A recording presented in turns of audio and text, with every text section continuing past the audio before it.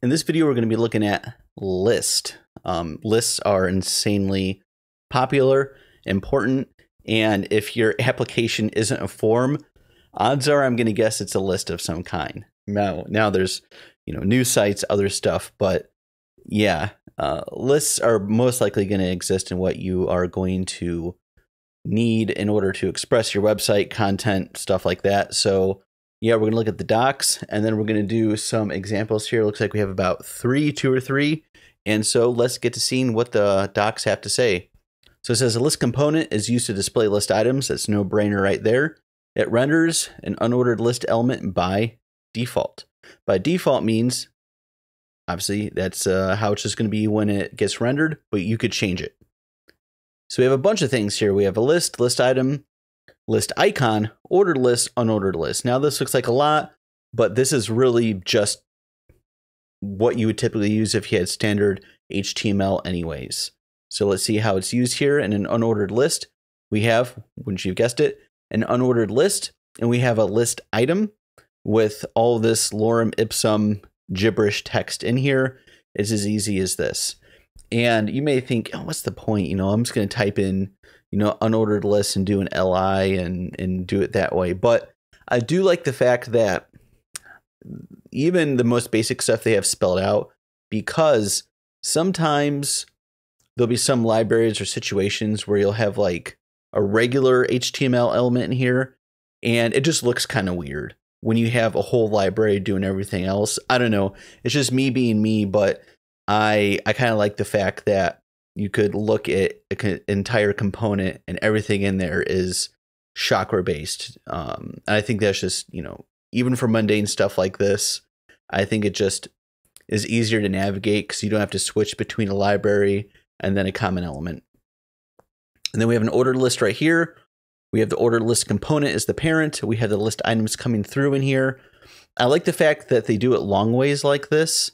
I know if this was probably like a material UI, which not knocking on them, they'd probably have like a for list and a bunch of other stuff in here. And that makes sense for efficiency, right? Less code to write. But I like the fact that they spell out each item in here. So we have an unstyled list with icons. So we could add icons to the list items by using list icon component. You could pass the name of the icon or use custom icons. The size of the icon is relative to the font size of the list item. So you can see right here we have a list. The spacing is 3, so there's a nice little gap in between these. Our list item here.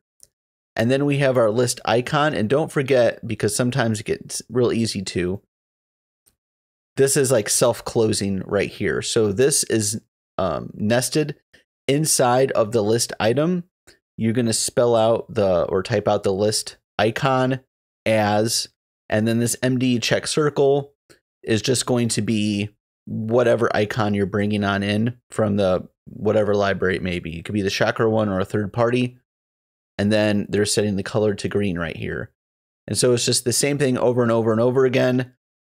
Personally, I think they probably should have just done 2 list items since that's really only the big difference here.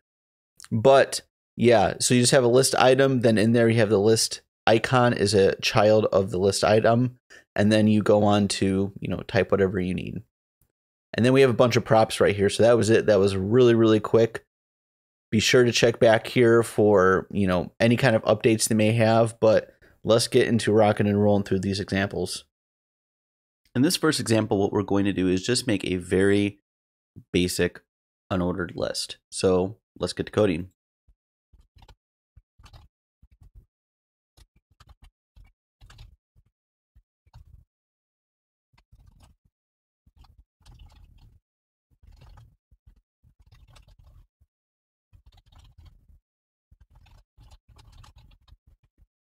So we see here we have this box, and that's just giving ourselves some padding. We have an unordered list, which obviously looks like an unordered list. And we have these just 4 list items in here. We have sub to my channel, which hopefully you are by now. Follow my, I don't know who's watching this, but if you've seen some other videos, sometimes I say questionable things, but follow my posting on Twitter, Save the Turtles, and then I once threw my back out when I sneezed. That is a true story. I was working at a Pier 1, and it was a very awkward phone call with my boss because I told him I can't come in. And he was like, why? And I said, I sneezed and threw my back out. And I said, I'll be in tomorrow. And then it was the most awkward hanging up I've ever heard in my life. So now that you've heard my whole entire life story, let's, in the next section, see how we can make this a little bit more interesting and add an icon. All right, so now that we're back here again with that little short 2-second break, let's keep the same concept now. What I'm going to do is change the unordered list to an actual list to kind of show you the differences there. And then I'm going to show you that you could actually have list icons, which are pretty cool.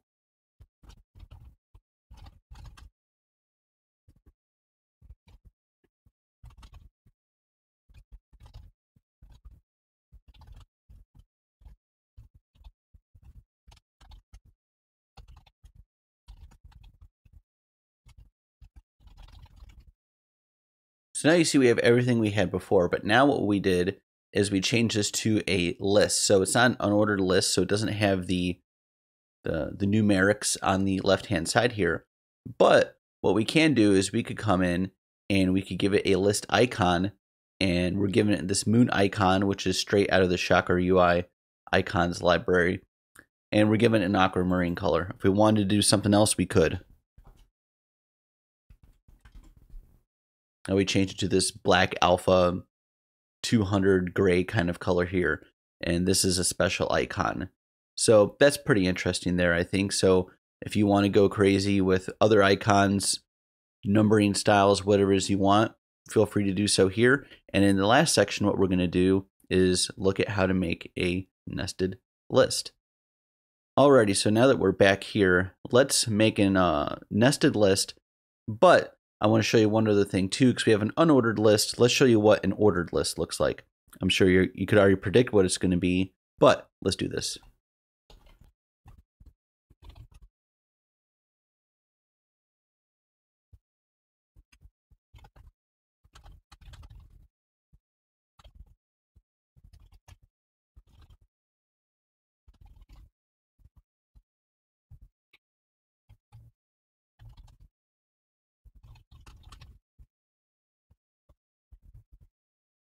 All right, now that I saved this, let me move this out a little bit more here.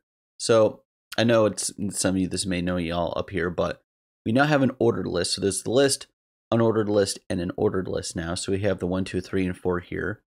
And what we could do is actually have our list items in here originally, but then we could have a sub list on the inside of here. So we could have, you know, all these things for you to do, but then maybe on your grocery list, you have beer, cabbage, batteries, and then meat.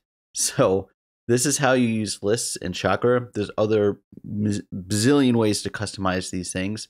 But if you like this stuff, like, share, subscribe, and I'll see y'all in the next video.